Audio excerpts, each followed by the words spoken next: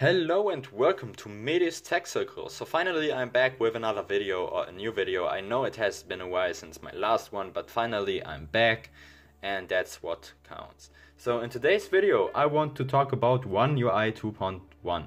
I got this update like I think maybe 3 or 4 weeks ago and it has been great.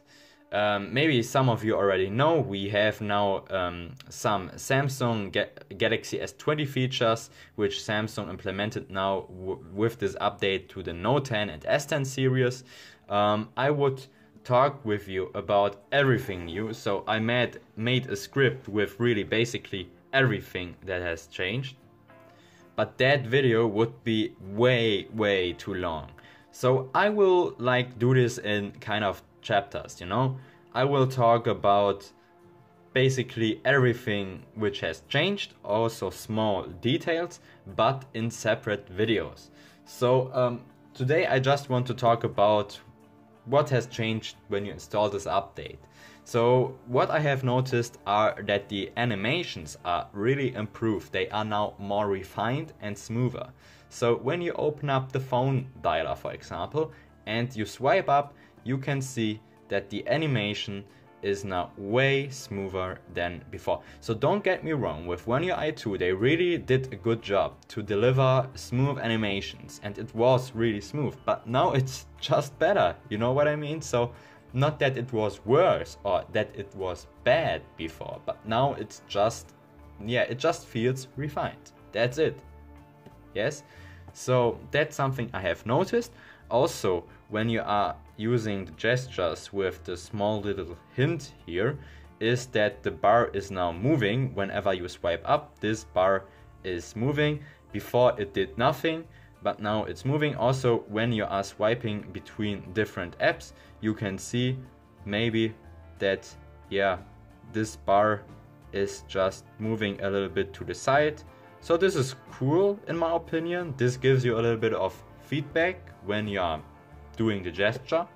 Also, what I have noticed is that the arrow on the side whenever you swipe back is now a little bit smaller. So before it was bigger than what we have now.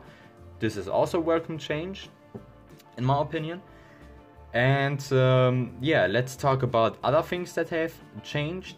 Now, for example, you have more screen zoom settings. So when you go into display and screen zoom, we have now different options. So before we had this option here, we had 3 options. Yes, so this one, this in the middle, and the one on the right. So they basically added these 2 between the outer options. And this is cool because now you have more variations. So now you can choose between different screen zooms. And the next thing I want to talk about is when you are using the navigation bar. So let's switch to navigation button. No, first of all, let's set it to the default screen zoom. So this is the default screen zoom.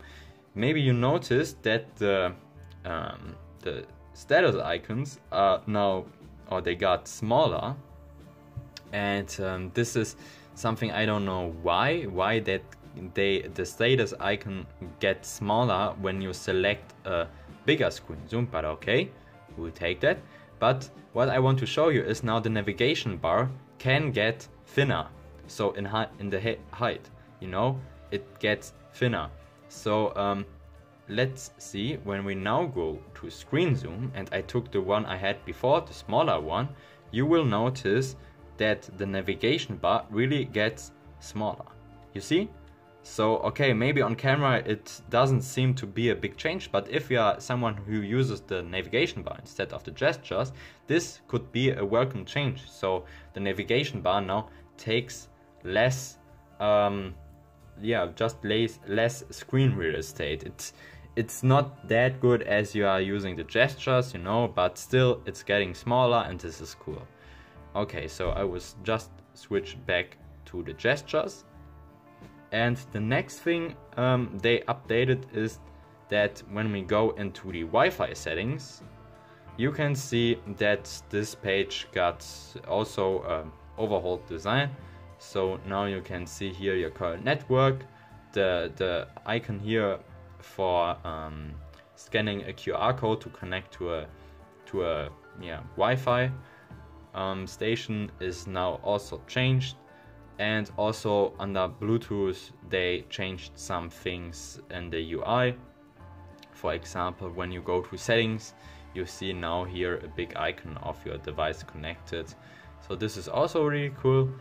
And yeah, also basically we can now tag things. So I will do a separate video, but you can make hashtags in videos. So if I do a new node, I can type hashtag hello guys, and then I can hashtag it. Oops, if I tap here, and now it's hashtagged. And now when I search for this hashtag hello guys, for example, or I just see here all my hashtags and I tap this, you will see all your results you have hashtagged. So I will do a separate video about this in the next days. But yeah, basically OneUI 2.1 is really smart, not smart, it's fast and smooth, refined. So your experience with your S10, Note 10 will just be better, because yeah, it feels refreshing to get some new features, and also when everything is running smooth. But there are some like bugs or some things that are not well optimized yet, I think. So sometimes things are freezing up, and that's annoying in my opinion, of course, because yeah, that shouldn't happen with such a flagship phone. But as I've read a couple of minutes before I made this video, they are rolling out a small update for the European version. So in Italy it's currently rolled out, nothing yet in Germany, I can check, but there was nothing a few minutes ago. No, nothing there. But maybe they will improve these small freezes and and hiccups here and there, so this phone will be blazing fast.